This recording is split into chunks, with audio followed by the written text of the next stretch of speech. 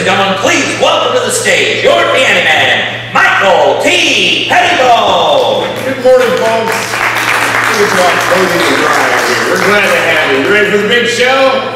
All right. You want to have a little sing-along, good old-fashioned sing-along, start things off? Let's do that. I'm your ivory tickler. I'd be delighted if you join right here. Here we go. When I come from Alabama, with my banjo on my knee, I'm going to Louisiana, my true love for the sea. Well, it rained all night the day I left. The weather, it was dry, and it got so hot I rose to death. Susanna, don't you cry. Here we go. Oh, Susanna, oh, don't you cry for me, 'cause I come from Alabama with my banjo on my knee. Yes, that is good. Thanks for singing along, folks. How about a big welcome for the mayor of Frontierland, the owner of this here golden horseshoe, Mr. Sam McGillicuddy. Hey, howdy everybody, welcome. Good to see ya. Oh, we're so glad you came to see us at the horseshoe. Now sit right back and clap along. Yeah, here we go.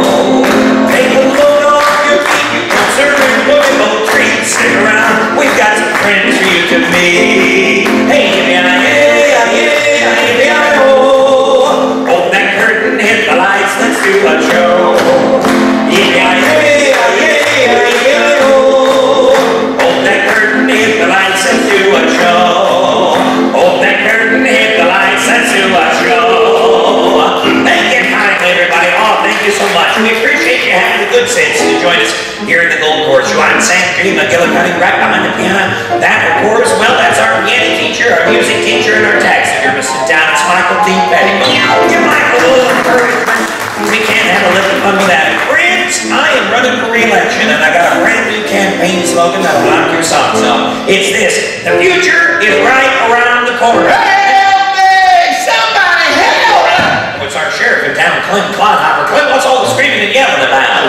Sorry, Mayor, I didn't mean to interrupt your goings-ons out here. It's just, actually, I'm trying to get away from your daughter, Sally Mae. What's wrong with Sally Mae? Well, she's running around back there going crazy. She's got this idea in her head, something about her and I's going to get married. That's right. Where did she get a ridiculous idea like that? I said something about the two of you hitching up. That's what I said. Oh, you did? I did. Well, look here. I respect your position of power in the community and all that, but there ain't no way I'm going to marry your daughter. You give me one good reason why you ain't.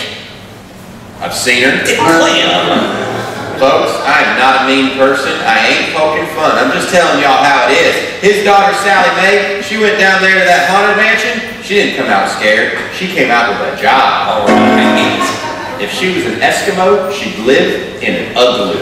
Okay. She's not the prettiest girl in town, but she's beautiful on the inside. Let's flip her inside out then. All right. Outside. You're marrying my daughter, that's it, and that's fine. I can't. She got the stuff. Okay, look, you're the last eligible bachelor in town. If you ain't gonna marry her, who is? That's the thing. We should round up some cowpoke who ain't never laid eyes on Sally Mae. Get one of them to marry her. We could have a contest. Sure. Yeah, and the contest would be entertaining because we would find somebody to marry Sally Mae. Yeah. Take her off our hands. Yes. Well, you know what? Go make